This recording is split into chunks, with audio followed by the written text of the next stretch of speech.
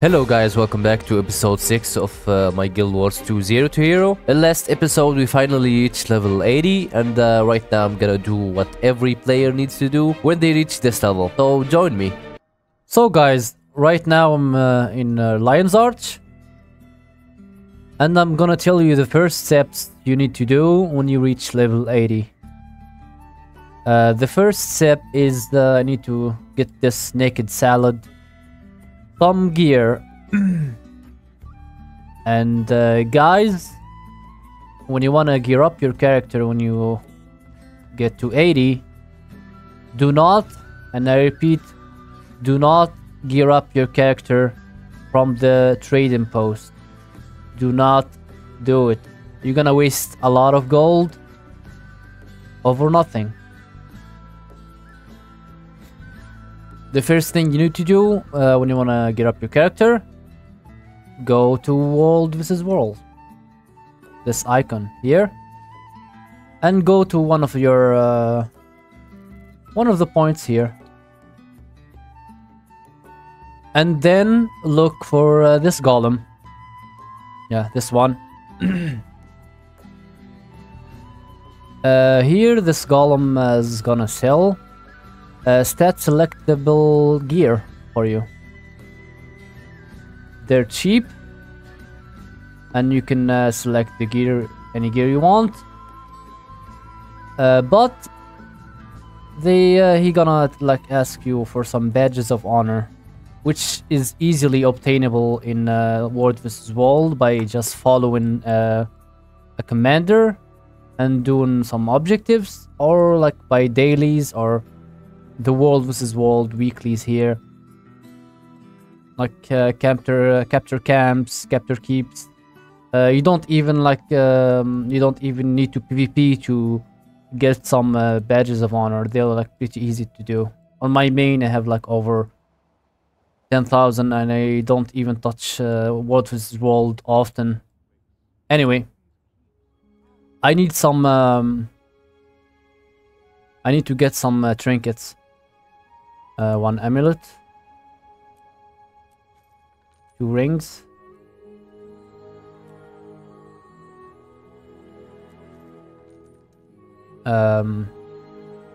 two accessories,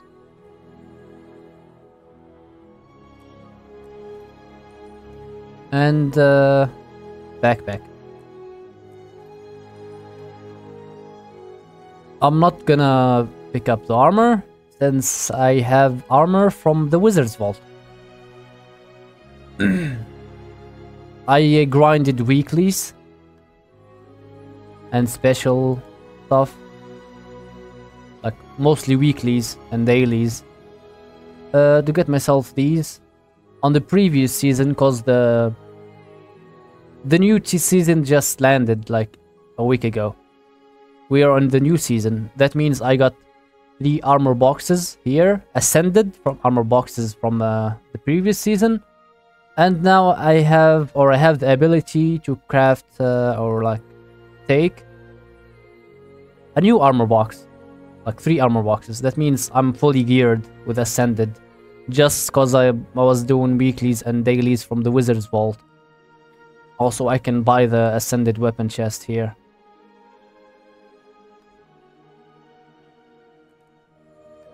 So yeah, let's equip our stuff.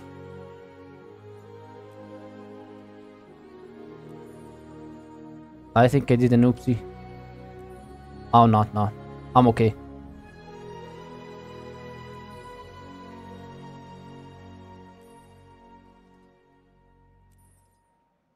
And for this character, I'm gonna go with Celestial gear.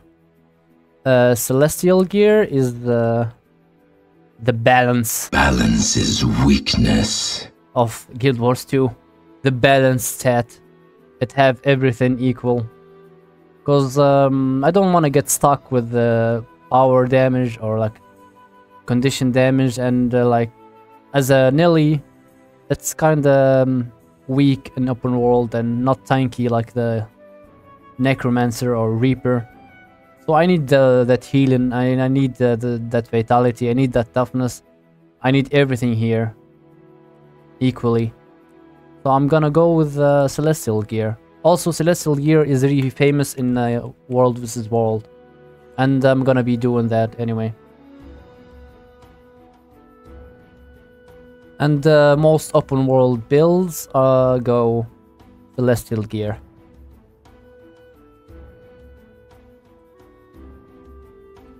Nice. We have our first level 80 trinkets. And by the way, guys, I didn't even do World vs. World on this account. I didn't do it. I actually got the badges of honor from the achievement box of level here with 1,500. They give you badges of honor on those two boxes. So you don't even need to do a World vs. World to get your trinkets. But for armor, you might grind a bit, like 1 hour or even half an hour. And you can get your armor and like weapons. I'm gonna go now and get my armor boxes from here. We got 5 here. And I'm gonna buy a new armor box. This one. Okay, good.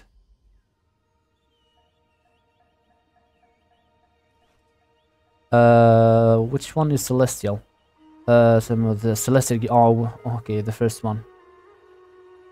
Make sure to like choose the things that you need.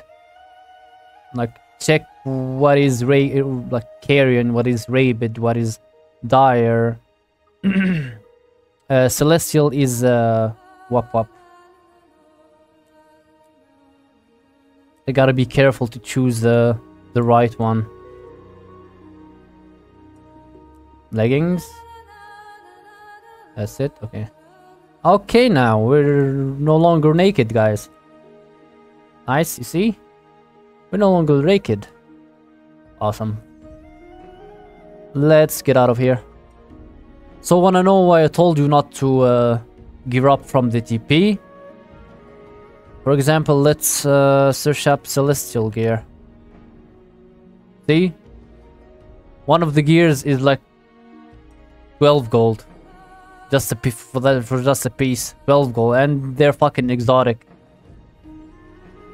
So do not do it. Do not get up from the trading post.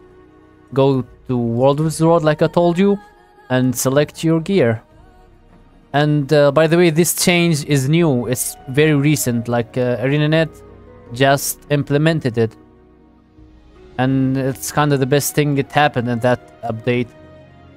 Because right now, new players can gear up without breaking their gold over nothing, and they can learn some and they can learn some World vs. World while they're at it. Right now, I need a weapon, 2 weapons. I don't want to rock staff yet. Okay, I have a weapon here, weapon box.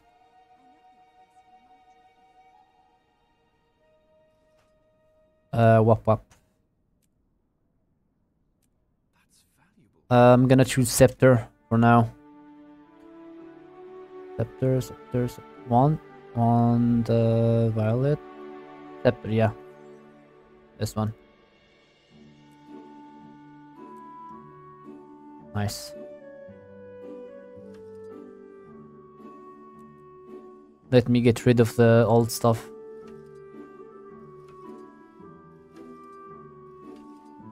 And I need a dagger too. I'll keep this for now. And I need to grind some wizard vault. Like I need to grind to reach 600. I can do some dailies. Dodge 3 enemies, press an activity, perform 3 combo skills in combat. View Vista and Heart of Magoma. I'll quickly do an activity to do that. And right now it's my favorite, the crab toss. So we finished 2 dailies, and we got enough astral claim to buy the second weapon. The weapon box ascended. There we go. Let's choose it. Celestial. Dagger. Razor, dagger, okay. Bad one. There you go. Offhand. Awesome. Let's salvage the rest.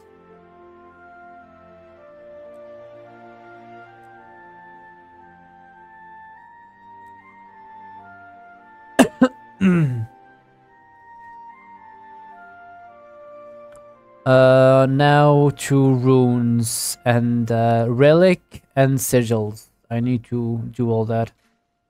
It's gonna highly depend on my build, but I think I'm gonna go with Rune of the Trapper. So we buy the recipe for Rune of the Trapper.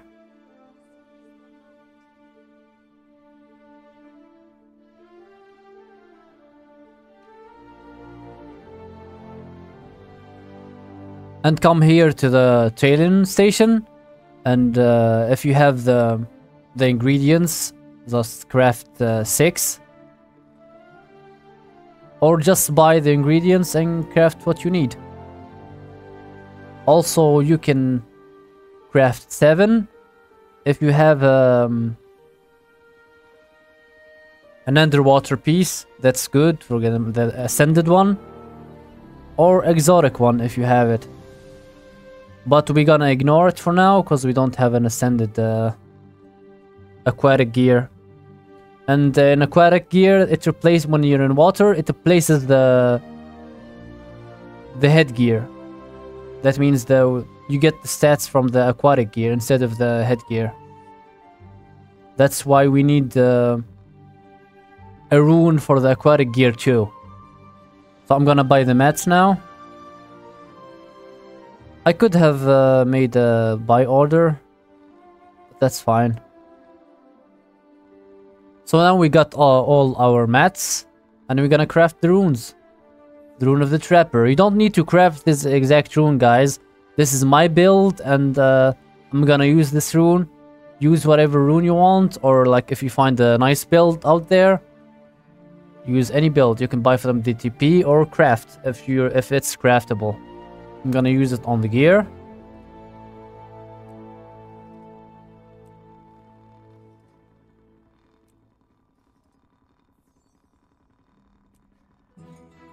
There we go. Now we all runed up. I gotta think of what should I get for the sigils. For scepter, I think I'm gonna go with the sigil of strength on the scepter. By order. Alright, I'm gonna get my sigils. I went with sigil of strength for the scepter to gain might, stacks of might.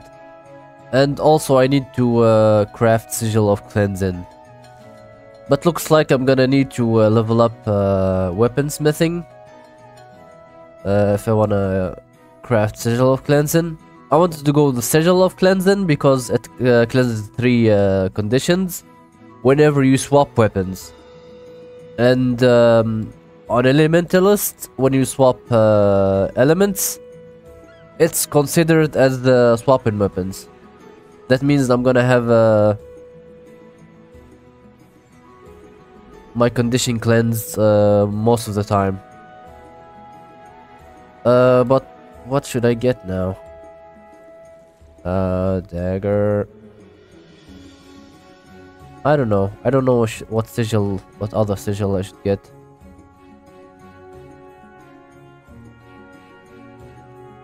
Exotic. Okay. Ice. No. Air. No. Quickness. No. Fire. No. Sigil of luck. Maybe. Earth. Inflict bleeding upon critical. Okay, I'm gonna get the sigil of earth. That seems okay. No, okay, good. As for relic, I don't know what should I get. Most of the builds are relic of the fractal, which is kind of hard to get. I need some currencies. For example, world versus world currencies. But let's see what sigil we can get. Convert uplifting condition to boons.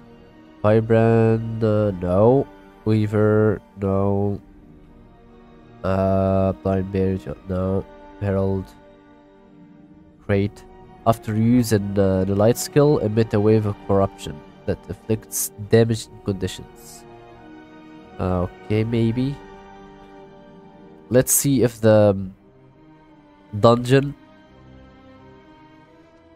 NPC have something good. Do dungeon NPCs sell relics? I don't know. Where is it? It's around here. Yeah, there it is. Weapons. Blah, blah, blah. No, they don't. They don't sell relics.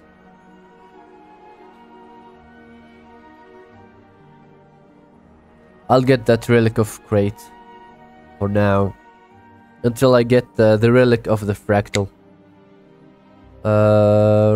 Relic. Okay, relic of the no crate. Thief. Strike. Flaw. Crate. Okay, crate. Inflicts damaging conditions. Okay, this seems fine.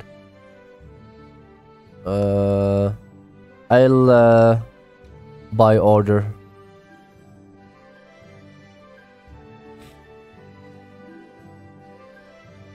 I have a bad flu. I need some cleansing.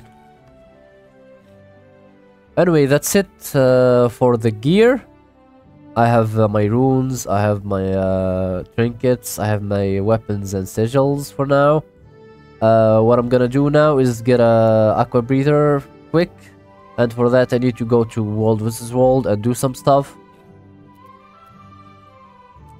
and buy it from there.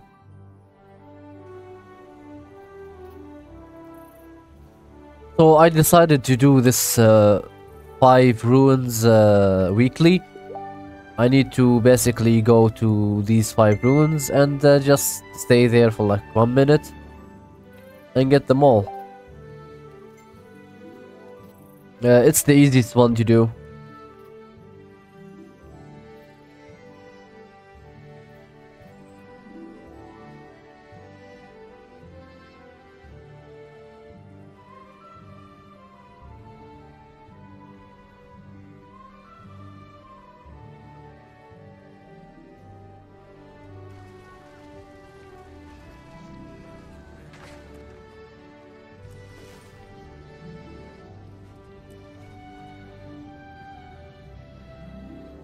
As you saw, I was kicking ass in PvP and world versus world. Some people jumped me and I defeated them. I'm not even good at Ellie, but this build is actually good. It's tanky, it have good damage and the healing. So yeah. Anyway, I got the 40 badges of honor, and I'm gonna buy the aquatic gear. And right now I'm not gonna do the same mistake. That's the cloth one. You get the cloth one. That mistake costed me 20 minutes of my time. Okay. Celestial. Perfect. I'm a completionist, so I always want everything to be perfect. So that's it, guys, for this episode. We geared up our character. Next episode, wanna make him more fashionable. Also, I need to get the Weaver spec and get some masteries, especially the Central Tier ones. And also I'm gonna do an achievement which gives you a free bags, like a 20 slot bag. And there's two, actually. There's two easy achievements you can do and get 2 bag slots. Also, I'm gonna do the new achievement they're doing now. Like, it ends in 11 days, which gives you a 20 slot bag, because some of my bags aren't 20, and I need the bag space. Look at my bag, it's horrible. So yeah, if you enjoyed this episode, like the video, comment anything you want, and subscribe if you're new to the channel. And thank you all for all your support. I love you guys, and I'll see you next time.